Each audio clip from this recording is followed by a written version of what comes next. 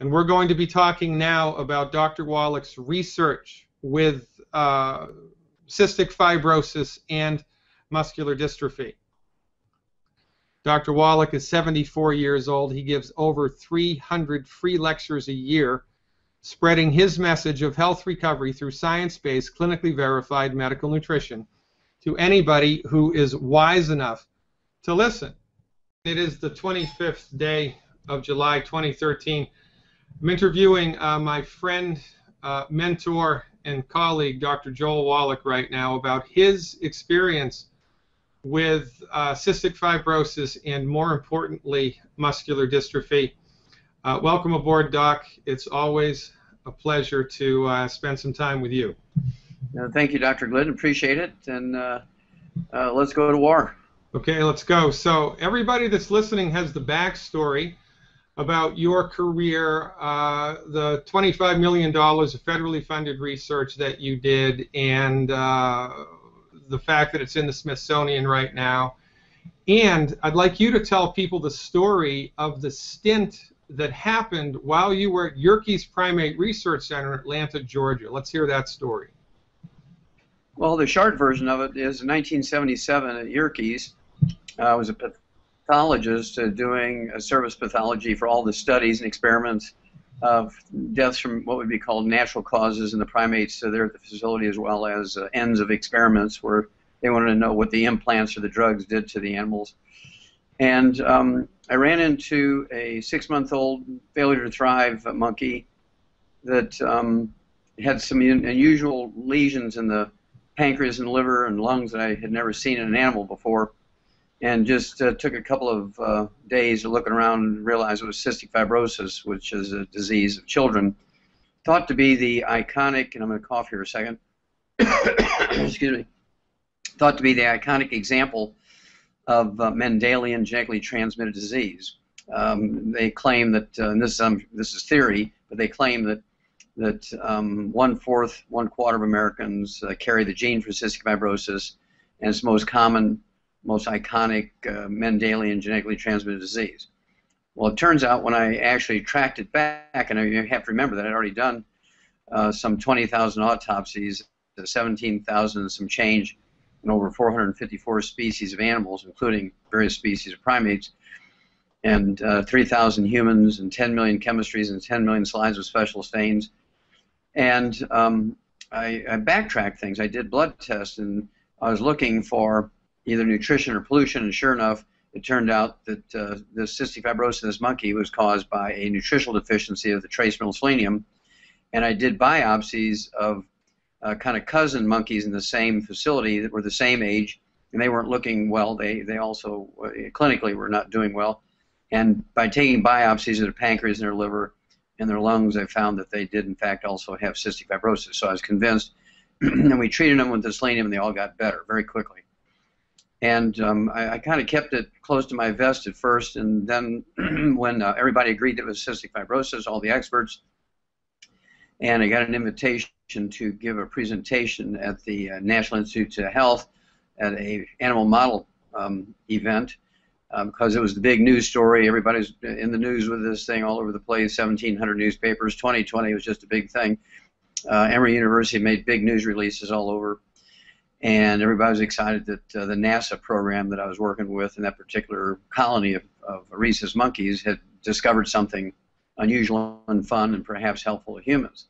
Well, when I told them in my abstract for the presentation at the animal models thing that I could reproduce, I didn't say that I knew it was cystic fibrosis. I just said I could reproduce these animals that had been diagnosed with cystic fibrosis, first animals, and I could reproduce this. I knew what caused it in these animals, and I could reproduce it. And they fired me just summarily. I said, well, don't I get a chance to defend my findings like you would with a PhD defense of your research? And they said, no, you're just fired because you're so way out there that everybody knows it's genetic, and if you say you can reproduce it, we've all claimed it's genetic, you're going to embarrass everybody, and so you're just gone. I didn't have a contract or anything.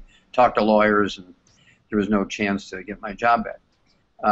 Actually got a job within about a month by going to various laboratory animal events, and I got a job as the director of the animal research facility at St. Louis University in the medical school. And I thought, okay, this is it. I'm in charge here, plus being the pathologist, I'll be able to control this cystic fibrosis thing. And before I got my box unpacked with my reference books, the dean of the school came down and said, oh, they've contacted me because they made out a news release that they'd hired me. They said, if we hire you, they're going to defund our federal research grants, and so you got to go, Wallach.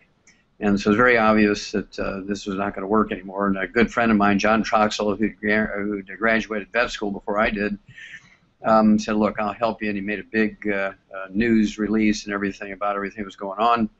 And I got calls from the lobbyist from the National Health Federation, Clinton Miller, and he had me speak at Chicago at the National Health Federation, which is an annual meeting of alternative health people as well as individuals who are interested in alternative health, which I've never heard of these people because I was in standard medical research. And it just so happened that the naturopathic school from Portland, Oregon had a booth there looking for students to come to the NCNM, the National College of Naturopathic Medicine, the oldest naturopathic school in the United States, in Portland, Oregon. And they're also looking for staff members. And they asked me to come speak to their continuing education, CME, continuing medical education for the naturopathic doctors to keep their licenses. And I spoke there, and I showed them diseases that were caused in animals by nutritional deficiency, showed them slides of the same diseases in humans, and showed how you could reverse these diseases in humans, treating them nutritionally like we did in animals. They liked that, and they hired me as the person to teach nutrition to the freshman, sophomore, junior, and senior naturopathic doctors. Now that's a remarkable story, Dr. Wallach. So let me just kind of summarize just to make sure I've got this clear. So while you were working at Yerkes, you discovered that cystic fibrosis could cross species lines, and that it was not a chromosomal genetic thing. It was actually a break in the chromosomal structure. It wasn't a gene. It was a damage to a chromosome, and that it could be easily reversed. And when you published your findings or brought your findings to them, they said, this just doesn't coexist with our way of thinking about things. You're fired. Get out of here. Go packing. That's what they did, right? That's a short version of it. That's correct. All right. So now you're in naturopathic school, and you become a naturopathic physician, get your naturopathic medical degree, and start applying what you'd found with all of the animal studies with humans. And tell us how that parlayed into your experience with muscular dystrophy. Okay, well, as a veterinarian, of course, muscular dystrophy, a.k.a. white muscle disease in calves and sheep and goats and all kinds of wild ruminants, is a disease that's easily reversed by supplementing with selenium. And there's a cardiomyopathy, heart disease that goes along with that, which is a selenium deficiency. In pigs, they call it mulberry heart disease, and because that's what it looked like to farmers when they cut the dead pigs open, they looked like their hearts are mulberries. And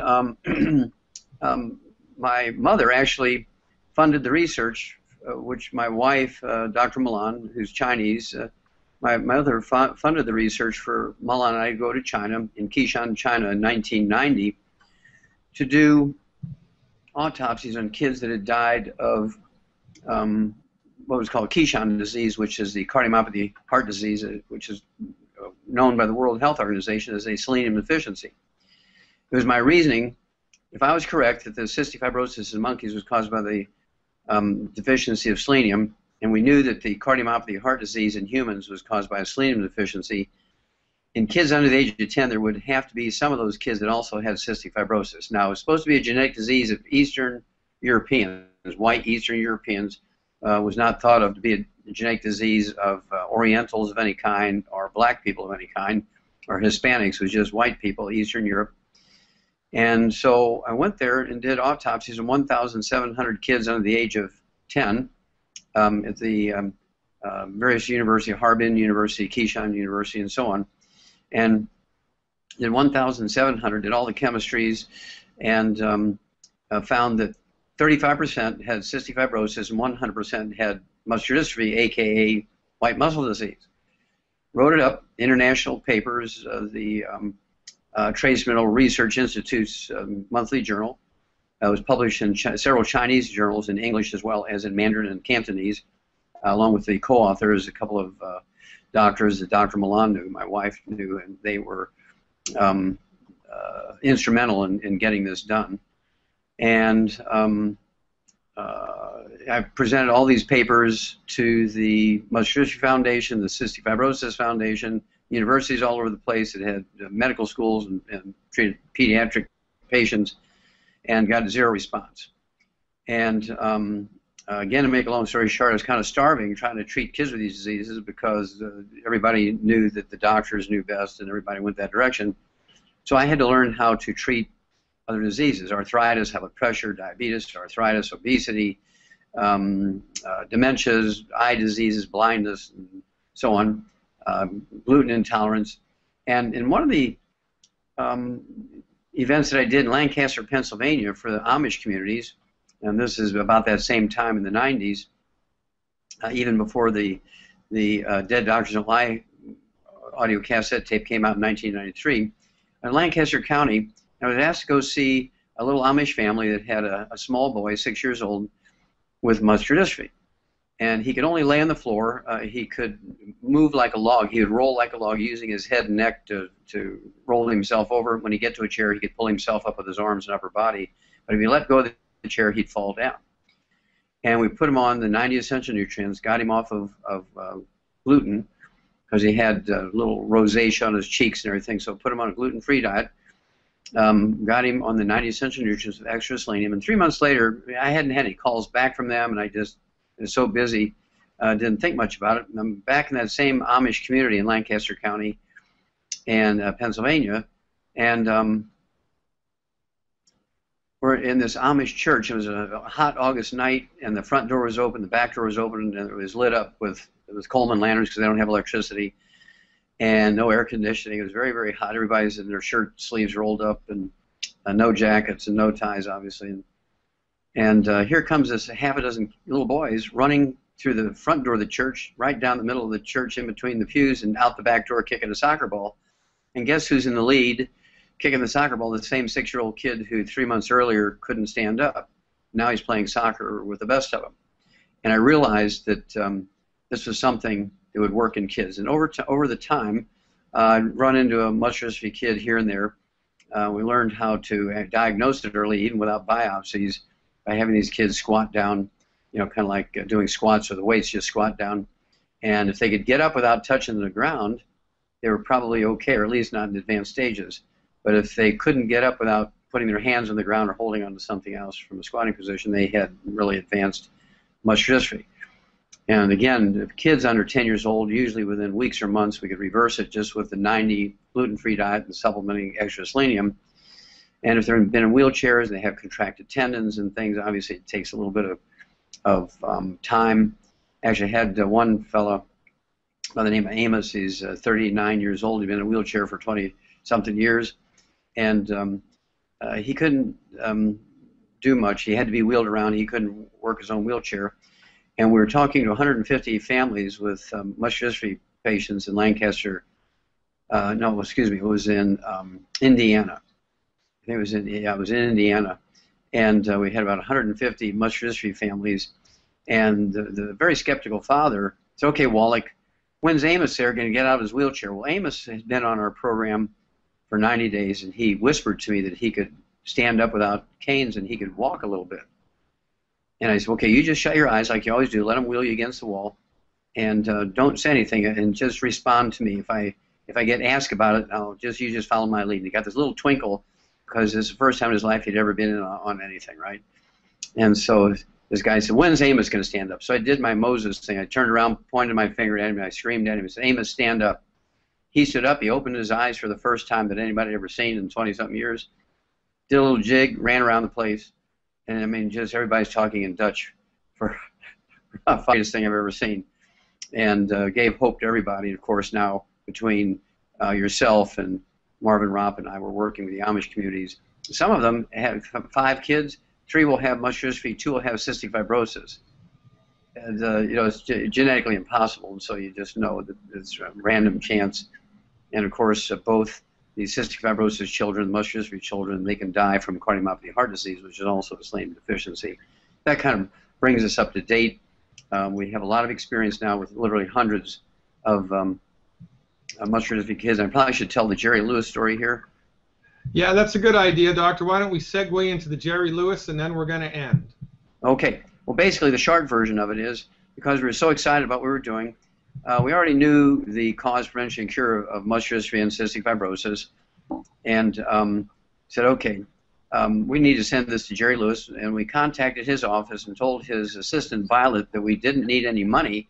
We weren't asking Jerry for any money, but it just seemed the righteous thing to do. If Jerry wanted to be the one to make the announcement that the cure for muscular dystrophy had been found, that he should have the opportunity to do that. And so we sent it to them with a bunch of our records, both by email and hard copy. And he got excited, apparently, and he took it to the Muscular Dystrophy Foundation Medical Research Committee and asked them to review my stuff. And they looked me up and they said, well, Wallach's too controversial. We're not going to waste our time even looking at this stuff. And he apparently had told them, look, I've helped you raise $1 billion for research in muscular dystrophy, and we haven't really gotten a lot of progress. And if you'll look at his stuff and tell me there's nothing to it, I won't bring it up again. But I don't want you to dismiss it until you at least look at it. And he says, I insist. And they fired Jerry Lewis. They fired Jerry Lewis because he wanted them to look at something that they hadn't done. And it's really a travesty of all the stuff that Jerry Lewis has done for muscular dystrophy. Jerry's kids, of course, it just hurt everybody's feelings, and it's devastating to Jerry. And so we've been in great contact with his assistant, Violet, many, many times. And, of course, we're going to send them Todd Harrison's video of himself and others that he's been, tracking what he's doing since he's been on our program. And so we're really excited to hear back from Jerry once he sees Todd Harrison's video. Dr. Wallach, as always, unbelievably inspiring and extremely eye-opening. Ladies and gentlemen, the front door of medicine is guarded by the pharmaceutical industry, and an intractably, intellectually old-fashioned and stubborn methodology. We are on a campaign here, a crusade of sorts, to bring Dr. Wallach's message of health recovery through science-based, clinically verified medical nutrition to anyone who is brave enough and wise enough to listen. Stay tuned, folks. There's lots more coming. Dr. Wallach, thanks for everything that you do. We'll see you around campus. And where are you going to be tonight? Okay, well, tonight I'm in Manchester, New Hampshire. All right, go get him, Skipper. Say hi to all those New Englanders for me, and I'll see you in the future. Take care, buddy. God bless you. Thank you so much, Dr. Glidden. Always a pleasure. Pretty remarkable, eh? Well, that's Dr. Joel Wallach telling us about his experience with muscular dystrophy. So let's pick it up where we left off and try to get a little more knowledge base here about what we're really up to. Okay? Very, very good. So this is the research that I was alluding to that Dr. Wallach did. It's called The Diseases of Exotic Animals. It's currently in the Smithsonian Institution. It took 12 years. It cost $25 million. Doc did 26,000 autopsies, 10 million blood chemistries and histopathologies, and his publication is in the Smithsonian Institution in the United States. It's a national treasure, for goodness sake. And here's what $25 million of federally funded research discovered: that the majority of chronic diseases are not genetic, that they're caused, they're caused by nutrient deficiencies. And how's the sound, folks? Are we good on the sound? Okay, thank you very much. Sorry about that. The majority of chronic diseases are fixed with nutrients. High blood pressure, it's not genetic. Type 2 diabetes, it's not genetic. Cystic fibrosis, it's not genetic. Muscular dystrophy, it's not genetic. They're nutritional deficiency diseases. And this is the meat and potatoes of what Dr. Wallach discovered. This is what is essential for health. 60 minerals, 16 vitamins, 12 amino acids, and 2 essential fatty acids. This is collectively referred to as the 90 for life. 90 essential nutrients necessary for life. The problem with medical nutrition is, or with nutrition in general, is that it's impossible to get all 90 essential nutrients from food. You can't do it. It's not just tricky. It's not just improbable. It's impossible, and this is why. The lion's share of the 90 essential nutrients are minerals. Minerals are only found in the soil. Plants cannot make minerals. Animals cannot make minerals. Here's a map of selenium deposition in the United States. Remember, selenium is the nutrient necessary in order to support and promote the structure and function of the muscles and the lungs. And on this map, if it's pinkish, there's lots of selenium. If it's yellowish, there's a little bit of selenium. If it's greenish, there's less and less. And if it's gray or white, there's hardly any. So you can see here that if you're hoping to get your selenium needs fulfilled just from eating plants and vegetables and drinking cow's milk, you're not going to be able to do it, because it is completely dependent on where in the world the plant or the plant was grown or the animal was eating grass from that soil.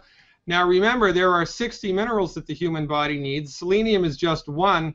There are 59 other maps which are like this, but they're all different. There's no place on God's green earth where all of the 60 minerals are found in the topsoil in one place, which leads to the startling conclusion that everybody is nutrient deficient. Everybody, and by everybody, I mean everybody. Here's the rundown. If this tank represents your body's nutrient needs, in order for your eyes and your ears and your nose and your mouth and your lungs and your kidneys and your heart and your lungs and your muscles and everything to work, that tank has to be topped off every day with the 90 essential nutrients, topped off. But because nobody knows this, and because it's impossible to get all your nutrient needs met from eating food, most people have about 1/3 of their nutrient tank filled at any given time. If you're not supplementing with the proper nutrients, you're about 30% full. You can secure about 30% of your body's nutrient needs from eating food. But here comes the stress of life. And guess what? The stress of life whittles away at your reserves. Now you're running on fumes. And when you're running on nutrient fumes, things begin to break. Here's what Dr. Wallach's research uncovered. High blood pressure, the leading cause. Is it a hydrochlorothiazide deficiency? Is it a lisinopril deficiency? Is it genetic? No. It's a deficiency in minerals, calcium and magnesium. Ringing in the ears, it's a calcium deficiency. Vertigo, it's a calcium deficiency. Type 2 diabetes, multiple mineral deficiencies. Congestive heart failure, vitamin B1, asthma, essential fatty acid deficiencies, swelling in the legs, a protein deficiency, obesity, multiple nutrient deficiencies, and of course, cystic fibrosis and multiple sclerosis and muscular dystrophy. Selenium deficiency diseases, period. Now, this is where it all comes from, ladies and gentlemen. And this is the rhesus monkey that Dr. Wallach discovered with the first case of non-human cystic fibrosis. And when Dr. Wallach discovered this, of course, Yerkes Primate Research Center fired him because his findings were inconsistent with their current methodological view, philosophical view of how the body works. It's like Christopher Columbus coming back to Spain and saying, guess what, everybody, the earth isn't flat. It's like Galileo saying, guess what, everybody, it's not the earth that's at the center of the solar system, it's the sun. Well, guess what? This information about multiple muscular dystrophy and cystic fibrosis being not related to genes, but damaged chromosomes, fell on deaf ears, mostly because the medical marketplace is not free and it is completely controlled by the pharmaceutical industry. And this is why Dr. Wallach, in his wisdom, set his company up, Youngevity, as a networked business. What are we attempting to do with Youngevity? We are attempting to form a grassroots coalition of the informed, people just like you, who learn the truth of health recovery through the application of science-based, clinically verified medical nutrition, who bring holistic wisdom to bear on their physical complaints. Our fundamental supposition: your body knows how to fix itself, your body wants to fix itself, and most of the time all you need to do is give the body the stuff it needs to fix itself, the 90 essential nutrients. Healing is easy, ladies and gentlemen. Surgery is complicated. You've been brainwashed, for lack of a better word, by the pharmaceutical industry. You have been socialized to believe that healing is a complicated, sophisticated process that should only be attempted in high-tech, multi-million-dollar hospitals. It's nonsense. Surgery is complicated. Healing is easy. In order to support and promote the structure and function of the human body, you need one healthy start pack per 100 pounds of body weight per month. One healthy start pack delivers to your body all 90 essential nutrients in extremely absorbable, bioavailable nutritional supplement forms. Guess what? Remember, we practice holistic medicine. If you have a bone or a joint problem, guess what we recommend? The Healthy Body, Bone, and Joint Pack. If you're suffering from a concentration problem, a heart problem, some type of cardiovascular illness, guess what? To support and promote the structure and function of your brain and heart, we recommend the Healthy Body, Brain, and Heart Pack. If you're having trouble in the digestive area, guess what? Ulcerative colitis, irritable bowel, heartburn.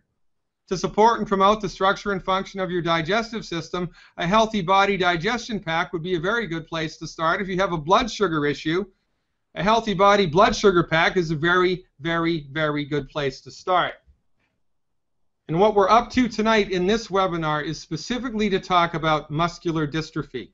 Specifically about muscular dystrophy. Now, when we're talking about muscular dystrophy, what do we do from a holistic vantage point? We provide the human body with the raw materials necessary to support and promote proper muscular development, structure, and function. This is what I think you thought your MD did, but they don't. Your MD is just trained to deliver drugs to manage and suppress symptoms. So remember, healing is easy, and Wallach's done all the heavy lifting. In order to support and promote healthy structure and function of your musculoskeletal system, it's a walk in the park. The recommendation: one healthy start pack per 100 pounds of body weight per month, one bottle of selenium per 50 pounds of body weight per month, one bottle of HGH Youth Complex per 100 pounds of bottle per month, and we don't give more than 4 bottles of selenium at any moment in time. This is it. This is our recipe, based on $25 million of federally funded research, thousands of autopsies, and decades of clinical experience by the most researched, most published, most experienced, most lauded naturopathic physician in the world, Dr. Joel Wallach. And if there's extra money in the bank to that program, you can add 1 bottle of Z-Radical per 100 pounds of body weight per month, or what I prefer is 4 bottles of Z-Radical a month. There's an active ingredient in this product called fucoidan, and fucoidan is a sea vegetable extract. There are over 1,100 published research studies on the positive benefits of fucoidan. Over 1,100 published researches, abstracts, research papers on the positive effects of the sea vegetable fucoidan. It is a very good add-on to our supporting and promoting the health, structure, and function of the muscular system. And what we recommend is a twofold program, ladies and gentlemen. You give your body the raw materials it needs to fix itself, and you eliminate foods that hurt the body. These foods should not even be looked at, let alone eaten. Wheat, barley, rye, and oats, oil, fried food, carbonated drinks with a meal, well-done red meat, meat that has nitrates added to it, and the skins of baked potatoes, yams, and sweet potatoes. These foods deliver net negative effects to the human body. They deliver net negative effects to the human body. And who have you listened to for the last 80 years for advice about what to eat? You've listened to Betty Crocker. You've listened to Monsanto. You've listened to people with skin in the game. You've listened to MDs who have no training, no respect, no appreciation, and no experience with medical nutrition. You've let them tell you what to eat. And like Dr. Phil says, hey, how's that working for you?